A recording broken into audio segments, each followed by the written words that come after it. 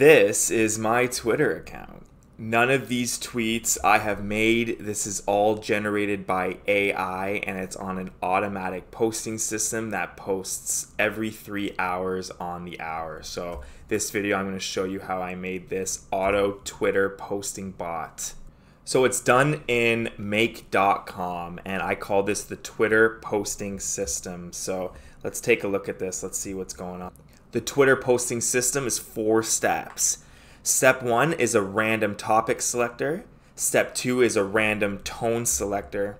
Step 3 is a post generator by ChatGPT. And then step 4 is a post to Twitter. So let's take a look at each of these steps individually. Okay, so step 1 is the random topic selector. So when I click on this, this is what's going on in the variable value. So we are using the topic picker variable on a 1 cycle. And if you want to pause the video here, you can see what's going on with our variable value. Okay, what we're doing is we're creating a list of several topics that's going to be randomly selected. So right here, I have about 20 something topics, and it's all related to what I want my Twitter profile to be about. So we got AI automation, automating business workflows. This is something that I do and my company does.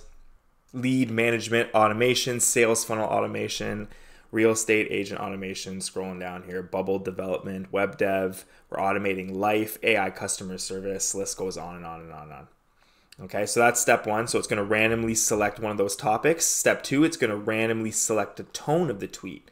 And we got the same kind of list array here, but instead of topics, we have different tones. So we have professional, witty, funny, intelligent, smart, fun, humble, learning, excited, direct, happy, friendly.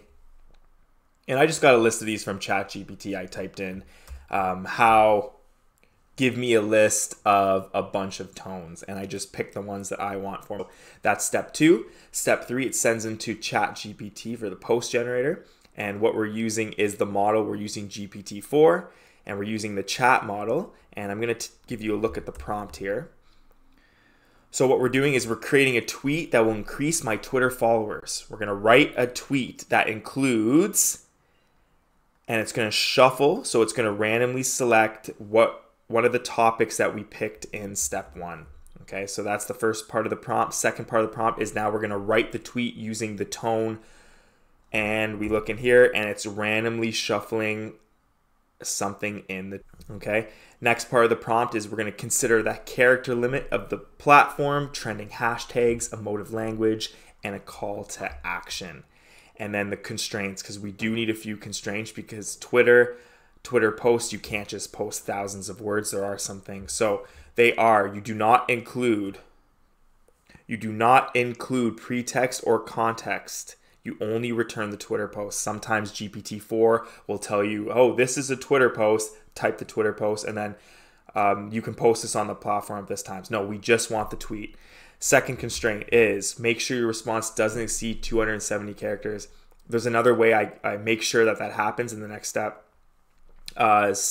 Number 3 constraint, we're going to write at least 200 characters. We want this to be somewhat of a large tweet. And number 4, we don't want to use quotation marks because GPT spits out a lot of quotation marks around their post. Okay, if I'm going to scroll up here, if you use GPT 3.5 Turbo, it's not going to listen to your prompt as well as GPT-4. Yes, GPT-4 is more expensive, but it is worth it in the end. So I always select GPT.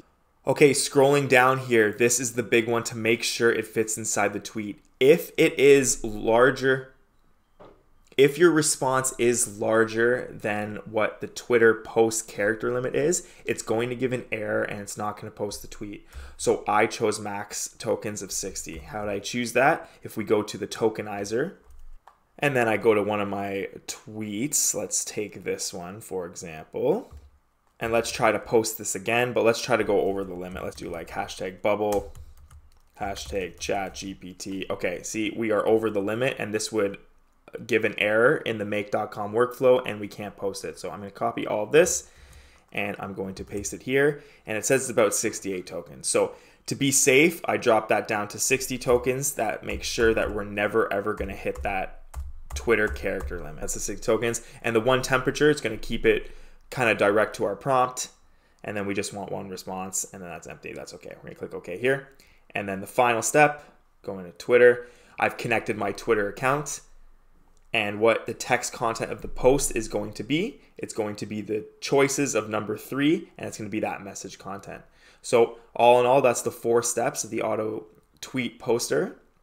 Last thing to do is to schedule it. To schedule, you just click this clock here, and I chose at regular intervals, and I like to do every 180 minutes. That means every 3 hours on the. You can choose a posting schedule that works best for your account. So right now, let's just run it once to see what happens. Okay, it's running. You can see the timer is working. It's working on the first one, second one, third one, shot out to the 4th one. There we go. Now we go up here, discard this post. 10 seconds ago, there it chose a sales funnel automation topic, and it gave you that right there. So there you go. That was the automatic tweet that was posted. This was completely free. I made this all with the Make.com free tier. The only thing that we're getting charged is the OpenAI GPT-4 costs. Let's take a look at what those costs are going to be. All right, I'm in my OpenAI account, and I'm looking at my daily usage. And this auto Twitter bot's been running for 2 days. And this is including all of my testing that I did yesterday. So we're looking at roughly 10 or 5 to 10 cents per day to run this Twitter bot, which is, let's say, 7.5 cents per day times 30 days. It's going to cost $2 per month to run your auto Twitter bot. But if that's giving you leads, that's getting you impressions, that's getting you followers, that's getting you eyes on your product, I think that's. I'm going to paste this entire workflow in the description below so you can just download it and import it directly into your Make.com account. No need to set this up, but if you want to walk through, you can watch this video again and you can see exactly how it's done. So, yeah, thanks for watching.